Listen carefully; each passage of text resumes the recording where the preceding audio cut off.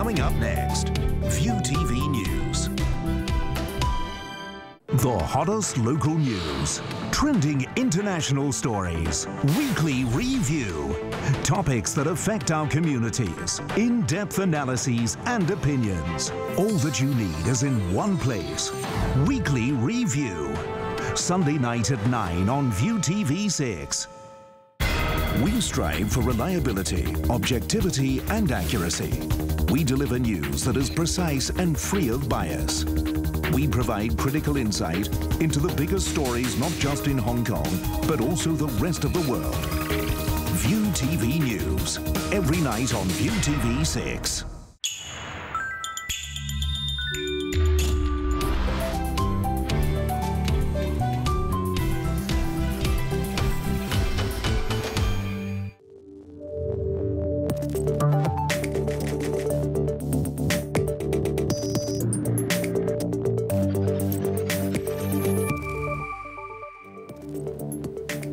Good evening, I'm Hailing Chan in Hong Kong and welcome to ViuTV News.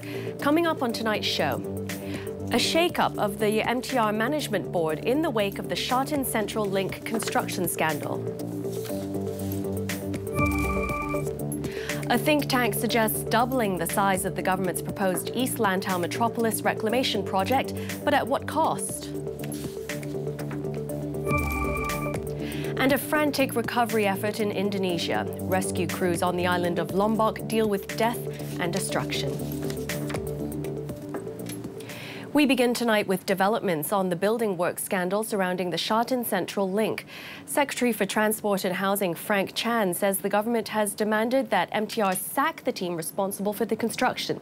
Speaking at a news conference a few hours ago, Chan said drawings submitted by MTR last month didn't match the plans initially approved by the Buildings Department. He added that as many as 2,000 couplers were missing when compared with what MTR reported earlier this summer. There were huge public safety concerns after reports suggested steel bars of a Hong Kong station platform were cut short instead of being properly screwed into couplers. Chan lashed out at MTR for failing to explain the issue, saying the government will hire external consultants to help MTR review the project going forward. Well, MTR is also under scrutiny for how it's managing ground sinking at a number of locations. The rail company has revealed it's monitoring 64 sites for possible subsidence. That figure is much higher than the initial public expectations. District councillors and engineers have expressed their worries, saying the situation is out of control. Ahmed Lee has the story. MTR has, for the very first time, revealed a list of 64 sites it's been monitoring for subsidence. The report, which dropped late Monday night, shows monitoring sites all over the city and on different rail lines. Tin Wing Station in Tin Shui Wai, along the light rail, has the most serious subsidence at 9 centimeters. That exceeds the facility's safety level of 8 centimeters. The construction works nearby have stopped, but the sinking remains an issue. The district councillor is warning it's out of control. Even with the construction work on hold, the sinking still continues, even exceeding the safety level. It's dangerous. It could be life-threatening. Kowloon Station is another named on MTR's list. With 1.7 centimeters subsidence, it's close to the safety level of 2 centimeters. But the monitoring work has since wrapped up because the rail company said construction of the West Kowloon Cultural District M+ project is now complete. One engineer, though, says he wants MTR to be more cautious. Any monitoring should happen over the long term, especially on reclaimed land. There could still be subsidence after decades, perhaps not die that much, but there remains a need to monitor for longer than a year or so. Yuen Long Station was the first affected site discovered by local media back in June. That location appears on MTR's list as well. More sinking platform scares were then reviewed in later months. The government has also introduced a new mechanism where the Buildings Department will notify MTR and the Electrical and Mechanical Service Department when it grants consent for works within railway protection areas. The move should give the rail company enough time to draft plans to monitor its operations. Now let's take a look at the city's perennial debate on land supply. Think tank Our Hong Kong Foundation today offered a new proposal on the East Lantau Metropolis development. It said the government's original plan is too conservative. The think tank proposed to reclaim 2,200 hectares of land in East Lantau to build a man-made island between Lantau and Hong Kong Island. The figure is double the government's goal, which is only 1,000 hectares. It estimates the island could house up to 1.1 million residents, but the foundation stopped short of estimating the project cost. This is a recommendation. We're a think tank. This is not a government department or government policy level announcing, what Hong Kong will do. We are just presenting what, after very heavy, intensive research, what we believe Hong Kong needs to do.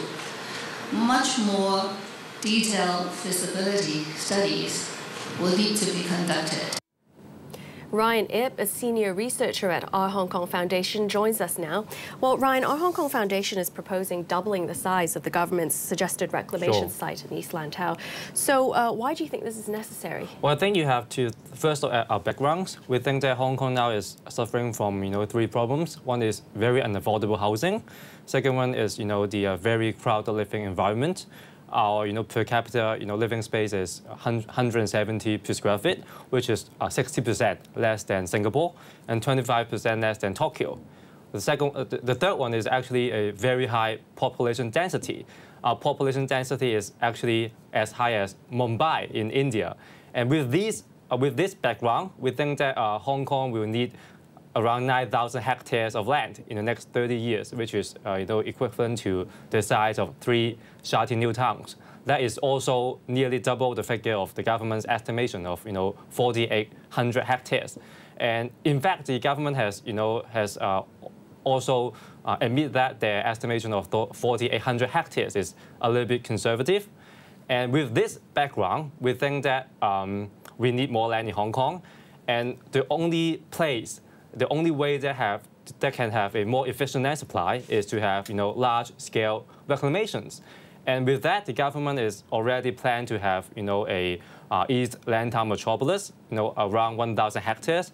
But we think that this can be the scale of this can be increased. Actually, we have studied this with our consultant, Arup, and also McKinsey. We think that we can double the size of this island to 2,000 hectares to hopefully solve our housing problems, to decrease our population density, and also increase our per capita living space. Okay, so in a press conference earlier this afternoon, your executive director seemed pretty reluctant to discuss cost, right? So how would you persuade Hong Kongers that your proposal is worth the money? Sure. I think, first of all, actually, we have a group to do the estimate. They actually estimated that the cost of the reclamation, which is including the seawall, including the sand field, altogether is around, $100 Hong Kong dollar per square feet. If we have to compare this figure, actually, if you look at some of the other land supply options. For example, if you have to resume farmland in the new territories, the figures can go up to around 1,500 per square feet. And if we compare to that, actually, the cost of our reclamation is actually comparable to other land supply options. That's number one. Number two is it is very hard to secure enough land supply of this scale in new territories. And with this enhanced East Lantau metropolis, we can secure as much as 2,200 hectares of land. And I think this is a very worthwhile proposal to Hong Kong. And if you talk about the cost, I think you should not view that as an expense. Rather, you should view that as an investment for Hong Kong. If you look back at the 90s, we have the airport project. And at that time, people also complained about the cost. And if today, without this project, we will not have the Hong Kong airport. We will not have the IFC. We will not have a lot of the the Dong Shung new towns and Tsing Ma Beach, a lot of this infrastructure. Okay, thank you very much. That was Ryan Ip with Our Hong Kong Foundation. Moving on now, the Hospital Authority has announced an upgrade of services at Eastern Hospital. It'll add 10 beds for oncology and 20 for accident and emergencies in the coming year. It'll also roll out a plan to ensure pharmacists remind elderly patients about regular drug refills. The Eastern Hospital has been renovated to expand its wards for day procedures and treatments. The number of wards will be increased to 11, which is expected to cater for more than 2,000 patient visits per month. The government's public annuity scheme is on track to meet its application's target. That's according to the chief executive of the Hong Kong Mortgage Corporation Annuity, Edmund Lau. On a radio program, Lau said many applicants have opted to put in the maximum amount of $1 million. He added that the pricing and return rate of the product won't be adjusted in near future, as they were calculated based on long-term financial data. Applications for the scheme will close tomorrow. Most of the subscribers so far are aged between 65 and 75. Lau said he has no plans to lower the age limit. There are very few annuity products for people aged 65 and above. There seems to be an age gap in the market, and that's why we are trying to fill that. Hong Kong's annuity products mainly cater to younger people, and these are deferred annuities. That market is already very vibrant, so our focus would still be on senior citizens. Coming up next, the latest from the world of business.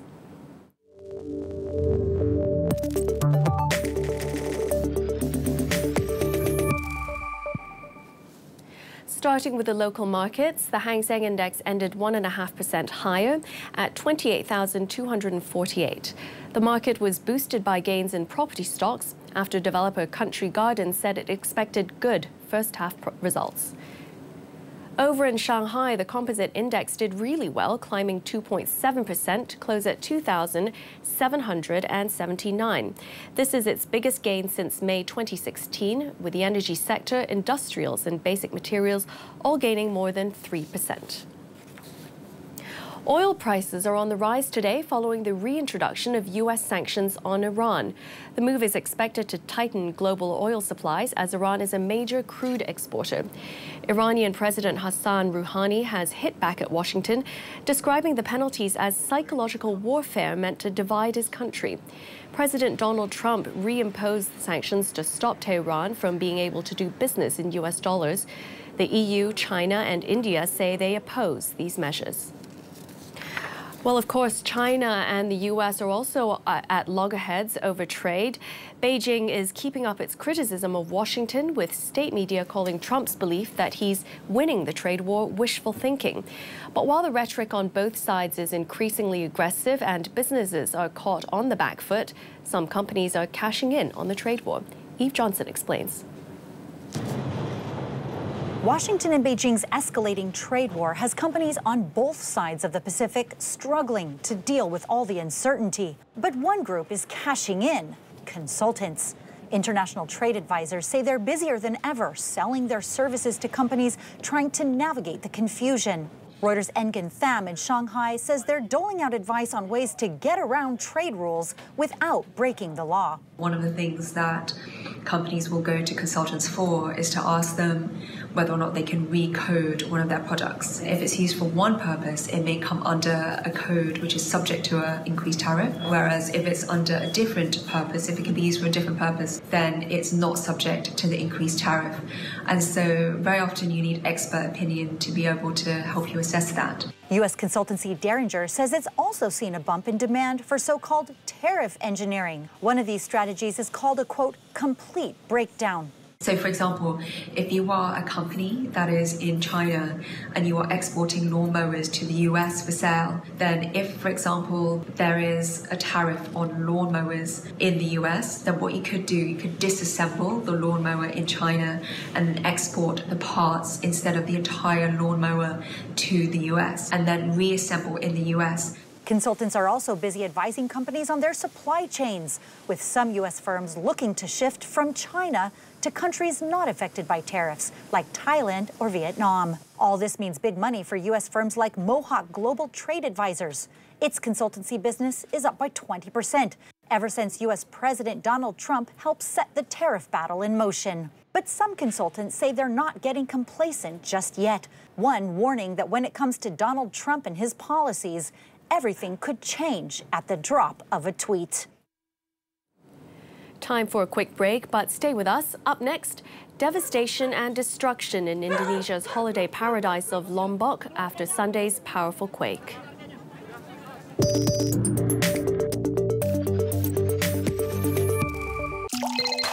We enrage. We envy. We resent. We dislike. We breathe. We laugh. We cry. We live. We disappoint. We frustrate. We bore. We suffer.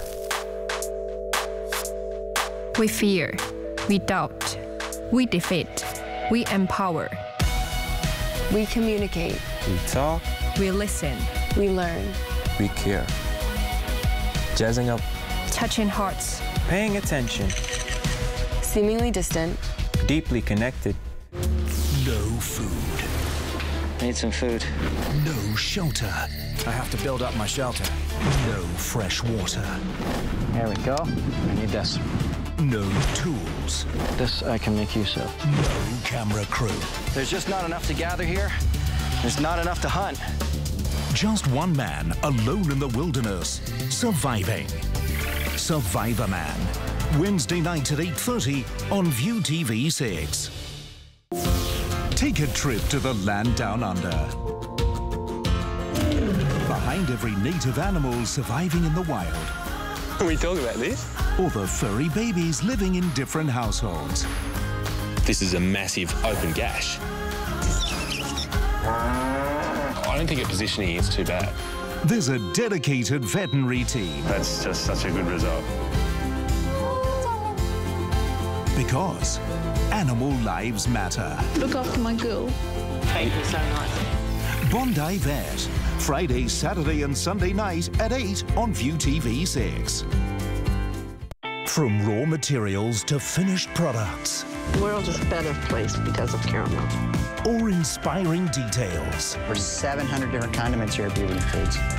Wonderful processes. All natural ingredients that was made with hand. Get ready to witness the birth of your favorite nibbles. Food Factory, Sunday night at 7:30 on ViuTV6. Hard-hitting investigative reports. Newsmaker interviews. Compelling human interest stories. Life-changing reports. News magazine that draws you in. 2020. Saturday night at 9:30 on ViuTV6. Gripping, real-life stories from all corners of the world. Transforming your 1-hour TV time into an exceptional cinematic experience. Theatre 96. Sunday night at 9:30 on ViuTV6. Documentaries you absolutely can't miss.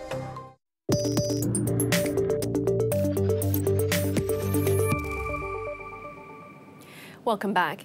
Rescuers on Indonesia's island of Lombok are still hoping to pull victims out alive from the rubble amid the rising death toll.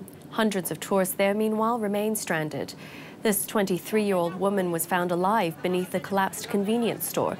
Rescue crews say they'd almost lost faith in finding survivors under the structure until they heard a voice.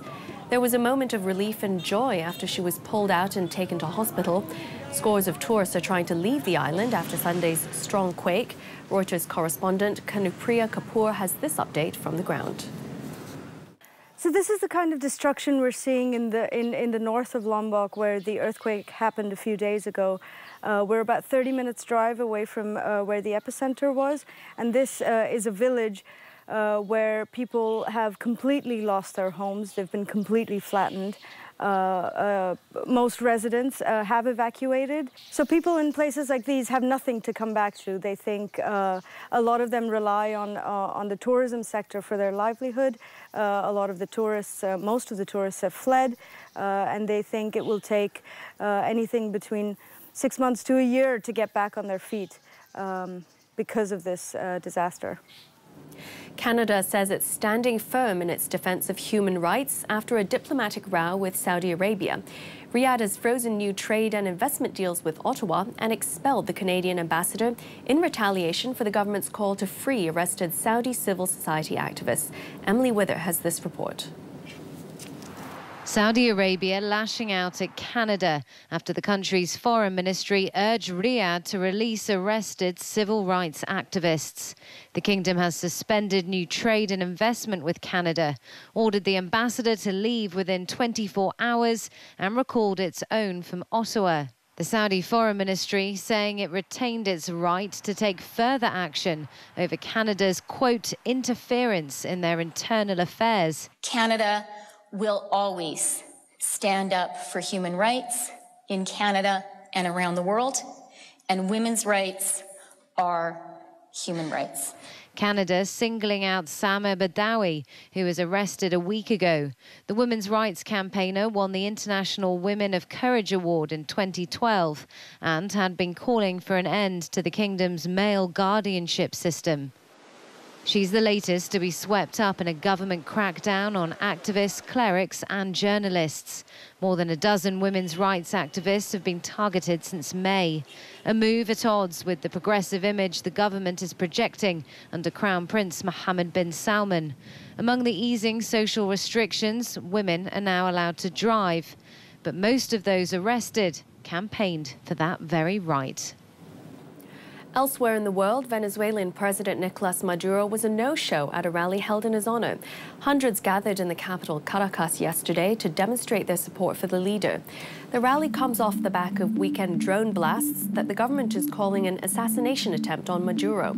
The president's approval rating is hovering around 25%, with opponents blaming his policies for worsening an economic meltdown. In Italy, 2 people have been killed and over 60 injured after 2 vehicles collided near Bologna airport. Italian media say a lorry carrying cars crashed on a bridge with another tanker truck containing inflammable materials. The accident caused an explosion, sending a huge ball of fire and smoke into the sky. Emergency crews in California are battling what's become the largest wildfire in the state's history. The Mendocino complex has grown to cover more than 280,000 acres and is continuing to spread. The fire has already destroyed 75 homes and forced thousands to flee. Some environmental researchers say the recent wave of wildfires and droughts indicate the world is at risk of entering hothouse conditions.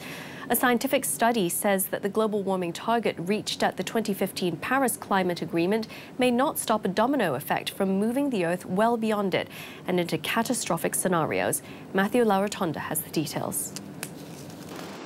A new study says that the global warming targets set at the 2015 Paris Climate Agreement may be too little to stop catastrophic temperature rises. The goal of the accord is to keep the world's average temperature from rising 2 degrees Celsius above what it was before the Industrial Revolution.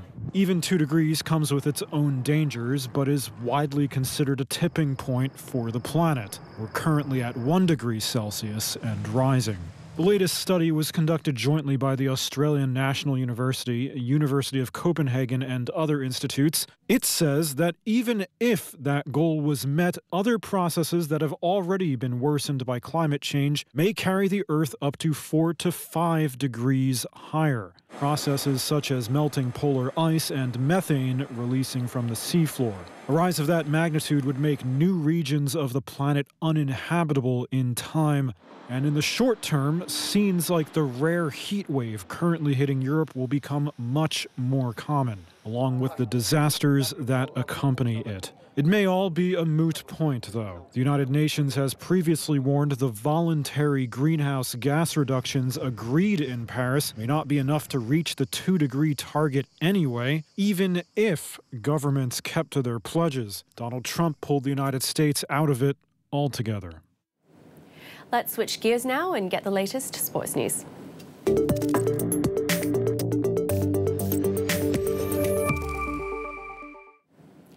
Tennis first, and Rafael Nadal will return to action in the Rogers Cup in Toronto this week.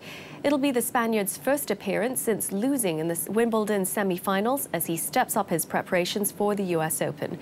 The world number 1 is the defending champion at Flushing Meadows, which takes place at the end of the month. In the meantime, Nadal faces a tough return to the hard courts with unpredictable Frenchman Benoit Paire his opponent in the second round and Stan Wawrinka or Nick Kyrgios potential opposition in round 3. It'll be a Rogers Cup without Roger Federer though.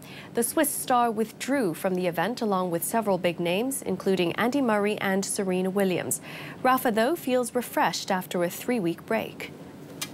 After a great run in clay and grass, I needed some period of time off, and that's what I did. Of course, now is the moment to work hard again and just try to be ready for the action here. And that's what I'm doing these couple of days, working hard and just trying to be ready. New Barcelona signing Arturo Vidal says he wants to win everything whilst he's at the club, especially the Champions League. The 31-year-old midfielder joined the La Liga champions from Bayern Munich for a reported fee of up to $24 million. Vidal won Serie A with Juventus 4 times between 2012 and 2015 and lifted the Bundesliga trophy in each of his 3 seasons at Bayern, but has never won the European Cup. Barcelona last won the Champions League in 2015, beating Vidal's Juventus in the final, and rivals Real Madrid have won it in each of the 3 seasons since. In surfing, American Courtney Conalog has made a triumphant comeback from injury to win the U.S. Open on her home beach. The Californian produced a dogged performance in the 7th round of the World Surf League, beating Australia's overall championship tour leader Stephanie Gilmore. Conalog finished 4th in the WSL standings in 2017, but has slipped out of the top 10 after missing the first 4 WSL events this season with an ankle injury. Her win moved her up to 15th place. Meanwhile, Gilmore, with 3 wins already this season, stretched her lead at the top after American rival Lakey Peterson finished 5th on Sunday. That's it for now. Join us again later tonight at 11:30 for an update on the stories that are shaping your world. I'm Hailing Chan and this is ViuTV News. Goodbye.